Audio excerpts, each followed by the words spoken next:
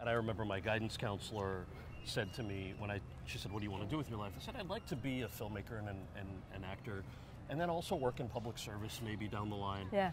And she looked at me and said, "Well, you can't have your cake and eat it too." Where is Awful. she now? I mean, I don't know, but no, because I'd like her to know that you worked in the I would like White her to House. know. Kal Penn, this is your drink. This is my drink. I love New York City tap water. Central Park. Really good. You can't beat it. You don't have to pull your hair out of the way like I do. It's refreshing. It's cold. It's refreshing. It is It's cold. a hot summer day. And it's spring water. It comes from the Catskills. Perfect. Is it really? Yeah. I didn't know Isn't that crazy? Yeah, they say that New York City tap water is better than bottled water. Yes, Yeah. they do say that. I mean, I don't like bottled water. You know, there were other alcoholic drink options I was considering, but Yes. it's early in the morning. Yes. Which meant Whiskey might have been. I mean, I just would have been drunk all day. Right. I would have kept going. It's a little day drinking. You know, yeah. I would have tweeted things that I would have regretted. All right, I have to start with the question I always ask, which Yeah. is how the heck did you get here? And I don't mean Central Park. How did you become Kal Penn? And that's not even your real name. It's not. No, it's a screen name. So I grew up in New Jersey. Yeah. And I'm sorry. I love New Jersey. Are you kidding? I grew up in upstate New York. Okay, The fine, 518. fine. I have to get shout it out. I get I'm sorry. I'm No, sorry. I grew up in the suburbs. My dad worked in the city his whole life, and so the reason I bring up New Jersey, we Yeah. had. And I'm only kidding about New Jersey. I don't want to. And that's fine. that's the New Jersey I just cut you because. Yeah. I got that. This got awkward really quick. Okay, no, but you grew up in New Jersey. Yeah, so we had a really great public high school system. Each of these high schools had a magnet program for something different. So one of them, if you were interested in business as a Right. 15-year-old, there was a magnet program you could apply to, international studies and then performing arts. I was going to guess you were performing arts. I was actually international studies for the first 2 years and then performing arts the next 2 years. Okay. Because I didn't want to pick one. But I really, to have the exposure and the training to the arts right outside of New York City. Oh, yeah. At that caliber, I didn't realize what a privilege that was. I mean, as a public school student, right? Right. Until I went to college and then started working as an actor. So I always bring that up because I really credit that opportunity with a lot. My parents are kind of immigrants. setting you up. Yeah, they're from India, They're right? from India. They didn't have an arts background. It's obviously very scary for any parent, I think, to be like, hey, I moved to America in search of a better life. What are you going to do? Be a doctor? Like, no, I'm going to be an actor, I think. How did the transition from New Jersey to LA, right? You major in sociology and acting or film? Basically, yeah. And I remember my guidance counselor said to me she said, "What do you want to do with your life?" I said, "I'd like to be a filmmaker and an actor, and then also work in public service maybe down the line." Yeah. And she looked at me and said, "Well, you can't have your cake and eat it too." Like, where is awful, she now? I mean, I don't know, but no, because I'd like her to know that you worked in the I would like White her to House. Know so I just remember thinking as a 15-year-old, this has to be the worst advice, right? Yeah.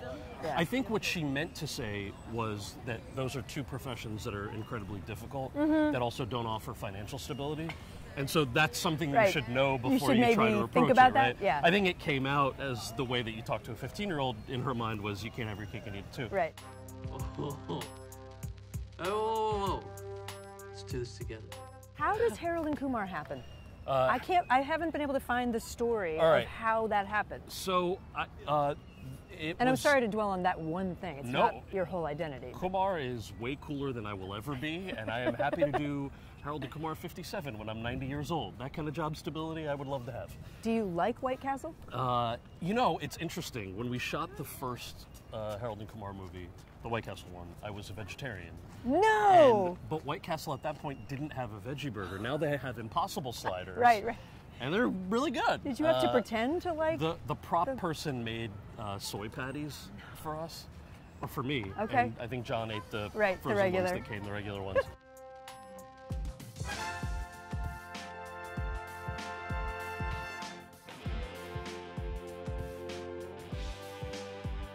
So I was at a friend's birthday party. Yeah. And was introduced to John Hurwitz and Hayden Schlossberg, two guys from New Jersey who had written a script called Harold and Kumar Go to White Castle. Yeah. And the first thing John said to me was, "Hey, you don't have an Indian accent." And I was really off put by this, right? I'm like, who the hell is this guy? You're like, no, I grew up in New Jersey. Right. What he meant was he had seen this film I did with Ryan Reynolds called Van Wilder and thought that I genuinely had an Indian accent and was curious if I could put on an American accent for a movie that he had written. I see. And he told me about the script, Harold and Kumar Go to White Castle, and I thought, this sounds funny, send it to me. He sent it to me. I thought it was the funniest thing I'd read. Did you think anyone would see it? So we weren't sure. I thought at the time it's like the worst title for a movie ever. Outside of the Northeast now it of seems the like Midwest, a great title. Now it came out and it tanked at the box office, which most people forget. It didn't do very well at all. And then it shows up on HBO and the DVD gets sort of dropped and fans discover it on their own. And they start buying it and hosting watch parties and becomes this cult following that gave us a second and a third one. So when you ask about that, I always have such a special place in my heart for this franchise because it was all fan-driven. It's just exquisite. Biggest challenge in your career? I think the biggest challenge, which is I think similar to a lot of careers, is that entry point. How do you actually get in? And I was very frustrated because when I was starting out, almost everything was a stereotype, right? This is 20 years ago. Yeah. And I played a lot of them, and I happily played them and got a credit on my resume and got experience. I think the reason it was so frustrating and so challenging was you don't think at the time that you have any agency to change anything. And this sort of ties into some of the greatest advice that I got, which is from a casting director who said, a lot of those stereotypes, they're not there because somebody's purposely trying to offend anybody. They just think that they're trying to make people laugh and they think that that's the best way to do it. So if you have a problem with it, or if you just think you can do better, if you get the job, have a conversation with the writers and offer up ideas. Offer up ideas that are funnier than what they came up with. So change it from within. You end up working as an actor, you have really great movies, you have parts on House. Then you end up at the White House. What? So in 2007, I was on the show House and loving it.